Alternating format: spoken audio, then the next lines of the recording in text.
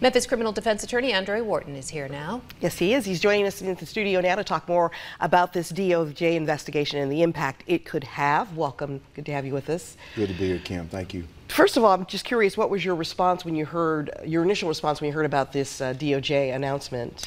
Well, it was, I guess, a sense of relief. I mean, we've all known, whether it's just anecdotally or situations that have transpired in this community, that has caused us some pause and concern. Okay. Obviously, the Nichols is just one example of many that we've seen, smaller, that's a big, on a big scale.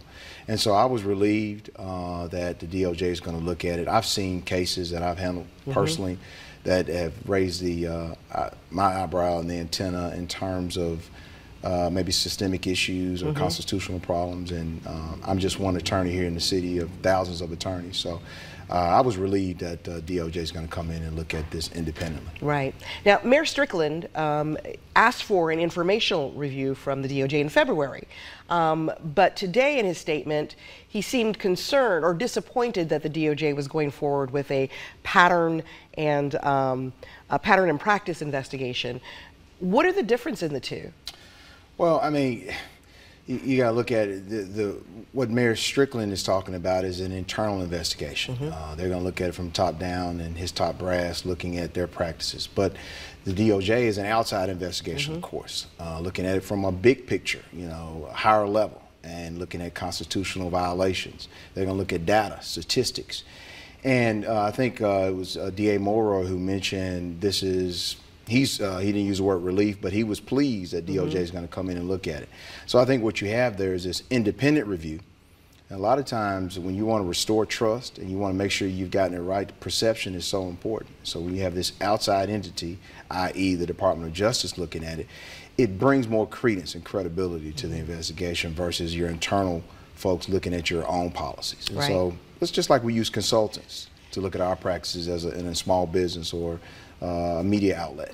Same concept. Right. You mentioned what DA Mulroy said about restoring trust and confidence in the police department. Do you think this will do that, or is this just the start? This is an excellent point. This is just the start, I think. It's going to take more, but this is a big start because you have the federal government now saying, hey, look, let's look at these practices. I think Attorney General, Assistant Attorney General Clark, I think is her name, Kristen Clark, said, hey, look, we've had reports of this being a systemic, continuing pattern, and it's of significant concern that they're going to actually do this investigation. So I think it's a huge start, but we're going to need more, and it's going to have to be sustained. It can't just be a 1 week, 2 week thing and we issue a report. What do we do after the report is finished, after these 2 years or whatever it's going to take, as you look at the Louisville situation? What do you do in the long term, both internally as far as the department, but also the federal government, the oversight piece? That's what's critical. You got new hires that are going to come in. They're going to want to see what kind of culture is this. And you want to start that from day one. This is a culture, we do clean policing. We're tough, we do the right thing, we combat crime, but we do it the right way and we follow the Constitution. Right. I know you mentioned Louisville, there's also Minneapolis. Sure. What should we expect after this investigation 2 years from now probably is over? What should we expect for this city? Oh, I'm sorry, actually, that news conference we talked about earlier between held by our state representatives apparently has begun. Let's listen in. To do something. You've been listening to a news conference that was put together by State Representative G.A. Hardaway, and there were several, of course, community leaders there, another State Representative Justin J. Pearson, and of course Van Turner, mayoral candidate and president of the NACP, among other community leaders.